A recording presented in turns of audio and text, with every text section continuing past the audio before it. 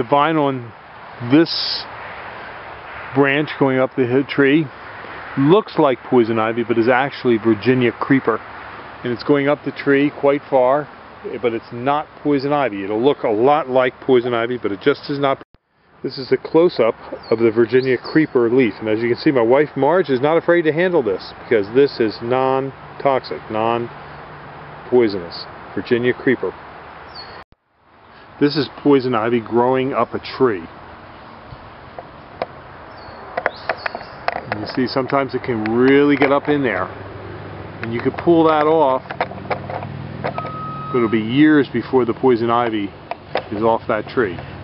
Now my wife Marge is here. She's got a sample of Virginia creeper, which is non-poisonous, right up next to the poison ivy. So one rule is if it's leaves of 3, let it be.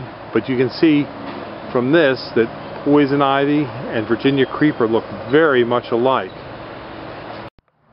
The leaves of poison ivy usually alternate on the plant,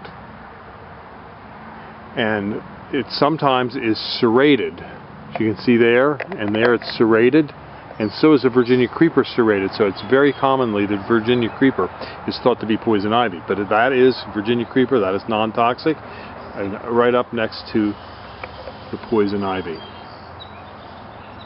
And you can see the serrated leaves on this piece of poison ivy versus that of the Virginia creeper. So it does look an awful lot, the leaf, like Virginia creeper.